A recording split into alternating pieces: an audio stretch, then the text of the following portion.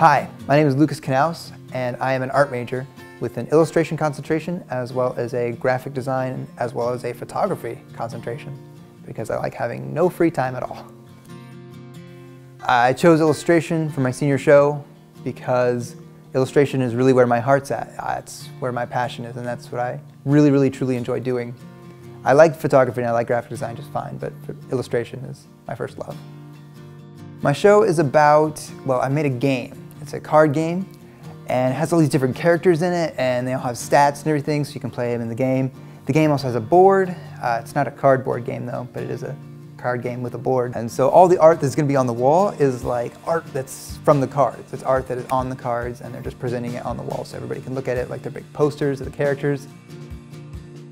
I chose a board game because I really enjoy making characters, and I really enjoy creating worlds like that and just creating really elaborate concepts. So that was just a great way to bring all of those together into one just beautiful scenario, and it was just a fun idea. Making the characters was a really fun process. I really enjoyed that part of it. What started out is Schwartz sat me down and he said, you need to come up with 30 different archetypes for these characters. So I had these different archetypes like the hero, the villain, the tyrant. And so I went through and I had to basically just make up a character that fit that archetype. We would go through the characters and choose which ones seemed like the best ones to move forward with. How long did it take to create a piece? I would say it took me, about 55 hours total. And that's including drawing and drawing edits, painting and painting edits, as well as just conceptualizing. I created 30 pieces total, but only 18 are actually going to be up on the wall in the show.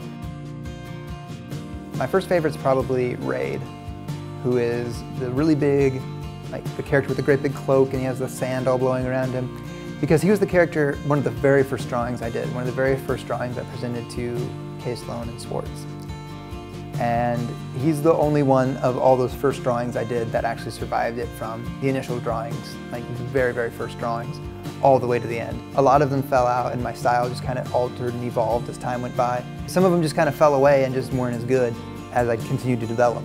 But the fact that he stayed true through all of that was just really fun to continue working on that character and just continue improving upon him to get him to the point where he is. And he's going to be the biggest print on the wall when we're done, because I'm just like, that's just so great that he lasted so long. He's survived everything. Well, there's definitely a lot of people I owe a lot of thanks to just for this show and for everything that's happening. First and foremost would probably be Professor Schwartz and Professor K. Sloan. You guys have held my hand through the whole thing, and you've just been super great, just teaching me since freshman and onward. So it's been just a great ride with you guys. I really want to thank my parents for their support, and my sister Becca for her support as well. And for Cody Green, I really want to thank you for the suggestion. I would have never even probably thought to do this if you hadn't brought it up. And Patrick Wright, you have helped me a ton with getting this whole game layout figured out. So I just couldn't have done that without you guys. And so yeah, these are my special thanks. And so yeah, kudos to you guys, because you're a big part of this, and I greatly appreciate all of your help.